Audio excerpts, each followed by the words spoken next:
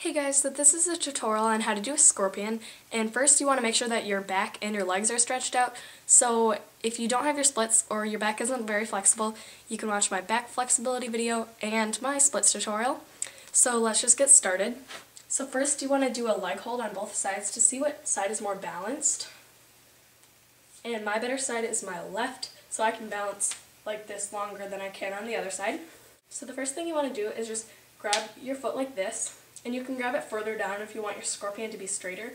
But for beginners, grab your foot, and then you can just lift your knee a little bit and then twist this arm. Now, if you can't do that, it's okay, just practice. And you can even put this hand on a shelf or something to balance you. Once you're up there, you can add your other arm on top of your arm like this, or you can grab your foot with both hands, which will make it easier to straighten your scorpion, and it does look better. But if you can't do that, you can just add your hand to your arm.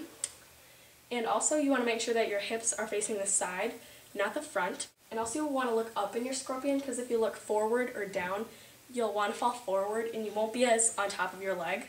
And you can also straighten your scorpion, and to do that you just go into your scorpion like normal, and then grab your foot and crawl down your arms, and then pull it over your head to straighten it. So you don't want it to be like this, where you're like far away from it. You want to pull it up like this.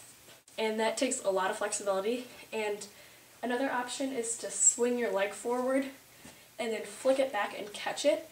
And you can catch it with both arms at the same time, or you can catch it with your same arm as leg first and then add your other arm. And that's what I like to do.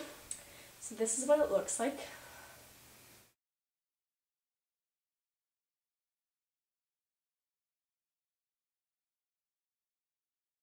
So yeah, that's it for my scorpion tutorial.